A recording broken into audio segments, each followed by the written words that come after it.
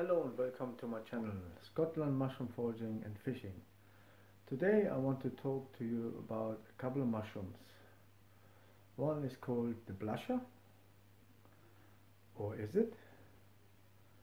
And the other one is the false charcoal burner. So have a look and see, and hopefully it broadens your knowledge.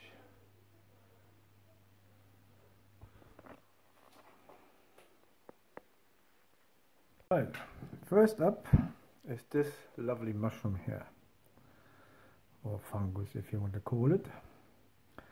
Yeah, I found it a couple of days ago. I put it in the fridge, and on first hand I think it's the blusher.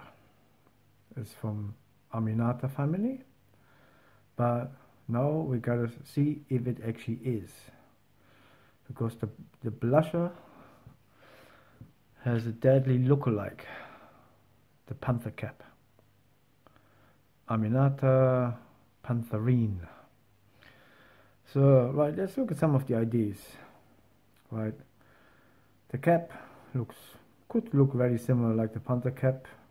Got scales, brown cap.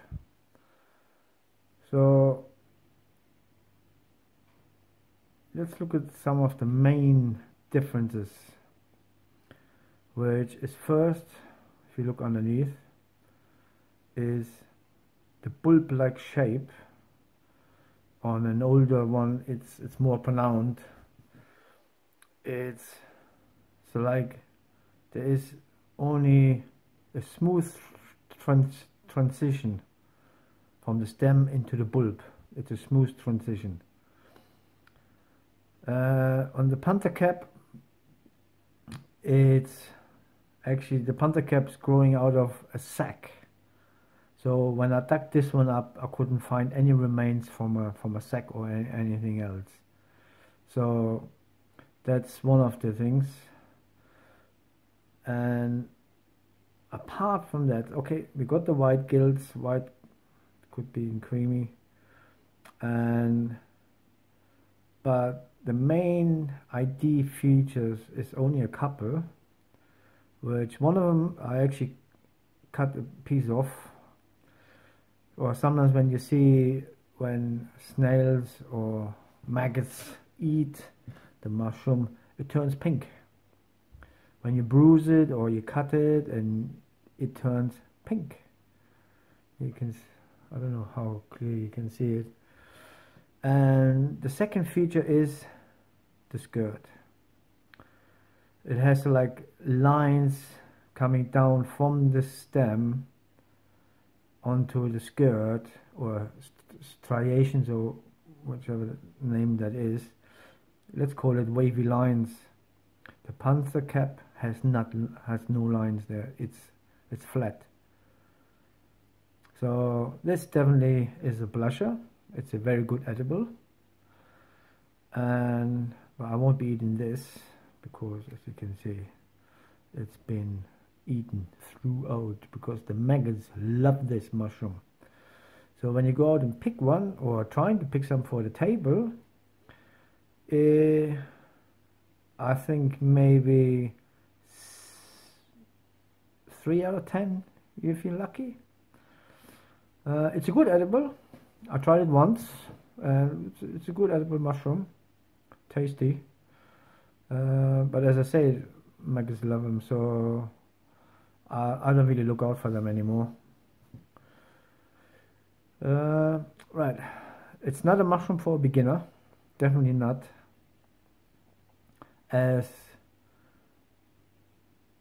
the panther cap is a deadly mushroom, and if you make a mistake there, you can hurt yourself very badly, if not fatal.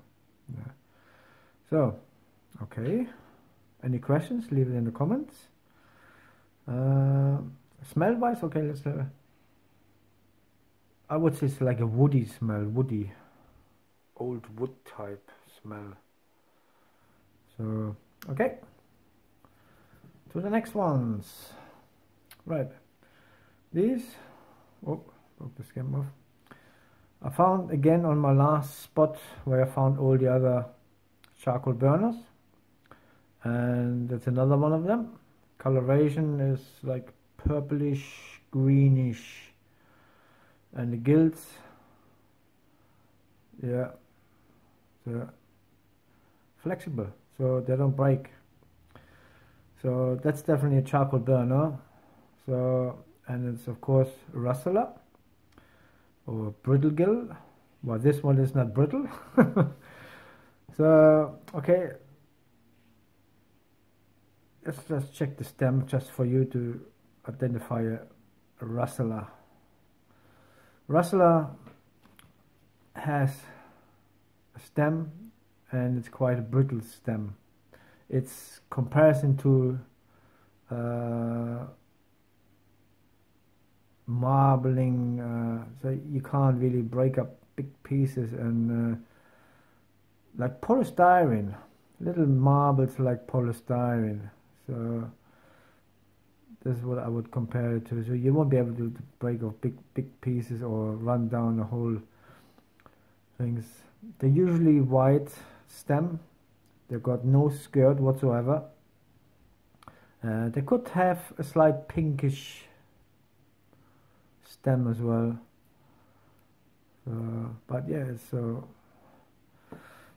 okay. That's the charcoal burner. Very good edible. One of the best edible in the Russula family, in my opinion. There are a few others, but this one. There's another little one there. As you see, the coloration is a bit lighter there. Purple, maybe a little bit pinkish. The thing is with the Russula, even with the charcoal burner, it can have a different variation in colors. So really color is not a giveaway of ID really. The majority have so like bluish, greenish, purpley colors. So let's have a look at this one here. Yeah. So coloration is could be similar. Yeah, you got the purpling there. I can see some green in there. So it could be charcoal burner at first sight. Let's have a look underneath it. So the stem is about the same, no skirt, like the gills are breaking, so that's a giveaway it's not the charcoal burner. See, they're flaking off and just breaking away. Right, there are a few who could look like this, or like the charcoal burner. So there are like one clue. Let's see if I can peel it. You can peel it up a little bit, and I can see a pinkish color under the skin. So that's one giveaway. The other one, it has wavy lines, or striations, what do you call them, just on the end here. And that's another giveaway for one other mushroom, which is the false charcoal burner, or the Oilslick Russula. Called Oilslick because it's maybe of the coloration, something like that. That's the only one I can point it to. There are 2 or 3 other ones which are similar, which you only can probably identify with a microscope or with some acid tests. Yeah, with acid tests it changes to different color. So, but you can see it now as striations, if I pronounce it right, or it's like wavy. You can see it through there. So is it still a good edible mushroom? And another test is you just taste a little bit.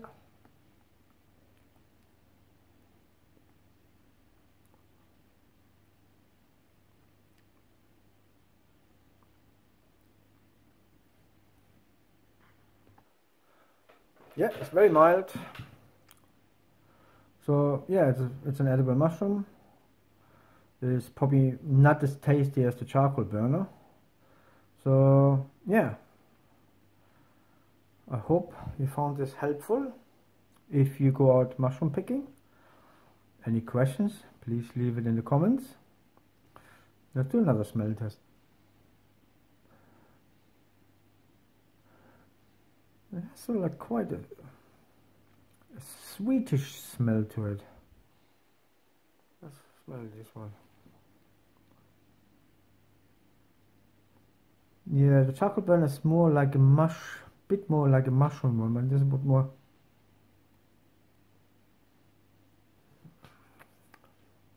No, slightly different, but I can't really figure out what type of smell it is. It's been in the fridge for a while as well, so okay, I hope you found this helpful.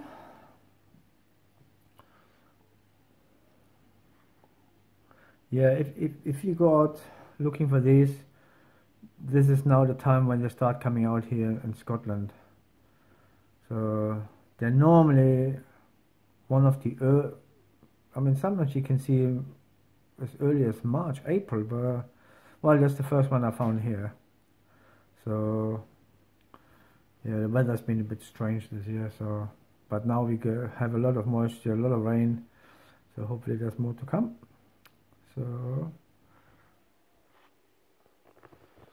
yeah, I hope you enjoyed it, and as I said, if you got any questions, please leave them in a comment.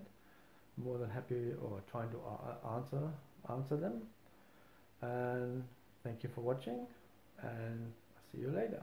Bye bye.